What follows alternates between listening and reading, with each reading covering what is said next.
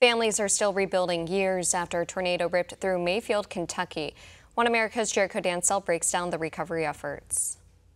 Families in Kentucky are continuing to feel the effects of a tornado which hit the city of Mayfield. The aftermath of the 2022 natural disaster left many families displaced, with many of them failing to find new housing or in some cases being forced to move out of state due to increased rent prices.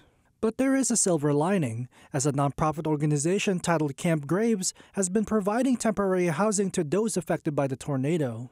Camp Graves was first established in the aftermath of the deadly twister and helps give families short to mid-term housing while also giving them access to resources such as legal aid and counseling. They also provide services to help residents get their GED or trade certifications and classes which cover subjects such as tax competency and budgeting. I had some folks who are here at Camp Graves that are from initial displacement. From the tornado, they were displaced. They either were staying with friends or family or hotels, so on and so forth. They were in the initial wave of displacement. And then we have folks that are in the second wave of displacement. It's the ripple effects of the tornado on our housing situation in the region. But Camp Graves is not the only nonprofit helping displaced families find new housing. In 2023, the Kentucky government announced they will be partnering up with the HOPE initiative to help people affected by the tornado. The initiative helps build new housing for people whose homes were destroyed during the storm.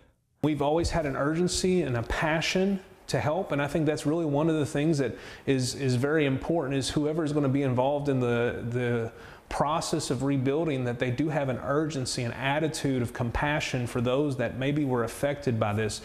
Meanwhile, residents in Camp Graves are voicing their gratitude for the people in charge of the organization for helping them get back on their feet.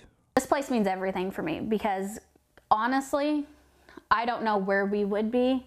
We would probably be living somewhere scraping by, barely paying our rent. Or we would still be with my parents. Or we would be in government housing if we could get into a place, because they're also overrun due to the lack of housing out here. Meantime, Camp Graves said they will continue to operate well into the future and help with more temporary housing needs. For One America News, I'm Jericho Dancel. For all our viewers asking where One America News is heading in the future, we would like to introduce you to OAN Live. OAN Live is the best way to stay up to date on all of the hard-hitting, straight-shooting, national and international headlines. And the best part is, OAN Live is only $4.99 per month. All the credible, honest, unbiased reporting One America News offers at a fraction of the cost of cable. Just go to OANN.com to easily sign up for OAN Live and stay informed.